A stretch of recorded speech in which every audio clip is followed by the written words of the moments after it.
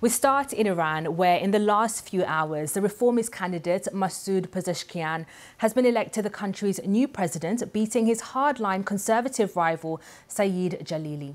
The vote was declared in Mr. Pezeshkian's favour after he secured 53.3% of more than 30 million votes counted. Mr. Jalili polled 44.3%.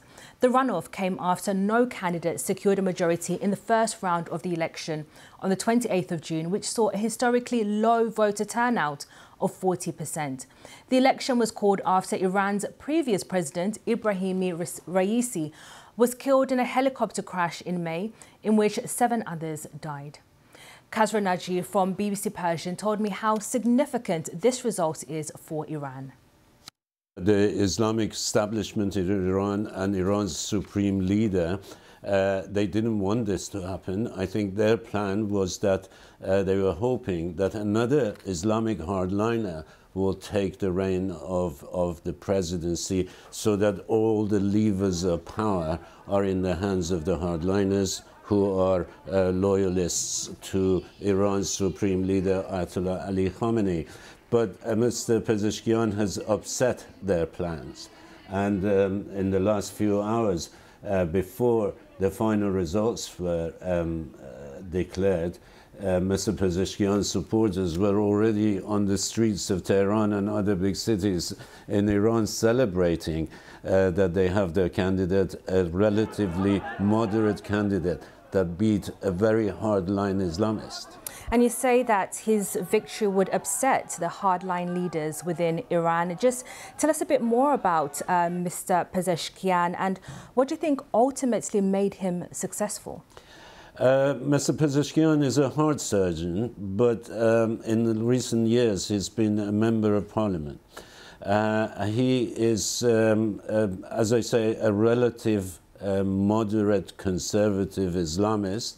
And he was the only one of 6 candidates who were allowed to run in these elections, and the only moderate candidate. The rest of them were hardliners. And that was the key, because then a lot of people thought, okay, we've got all these hardliners, and then we have somebody who's relatively moderate. So a lot of people voted for him so that others won't get elected. And in fact, it happened. And then in the runoff, it happened again with Mr. Jalili, his rival. And a lot of people voted tactically so that the hardliners wouldn't get back into power. And what do you think his victory means for Iran's policies? I want to take this in 2 steps. First of all, domestic policies. We've seen protests in Iran, but also internationally, it's a key player in the Middle East, and there's also a lot of Western interest in terms of what happens in Iran. Let's not forget that only 50% of those eligible to vote voted yesterday in the runoff.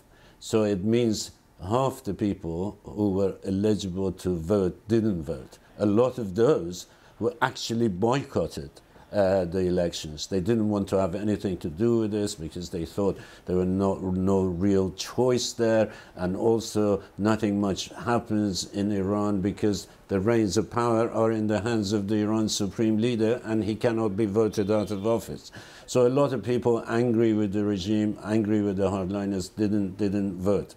Mr. Pezeshkian is a relatively moderate person, and during his campaign he promised that he will push for more moderate policies internally. For example, the issue of women and the suppression of women, repressive policies against women. He was against it. Time and again he said he doesn't want hard-line sort of treatment of women and those people who don't want to wear a compulsory hijab, for example. So a lot of people expect him, within the confines of what he can and cannot achieve, to push for more moderate policies internally. Externally, we're talking about him pushing for the revival of nuclear talks. As you might recall, that Iran, until 2 years ago, was in talks with world powers and the US to revive the nuclear deal that they signed in 2015.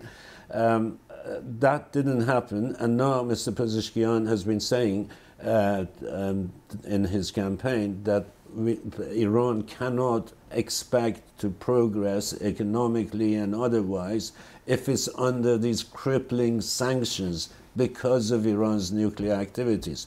And he was saying that we have to restart negotiations with the US and the world powers so that we can lift these sanctions.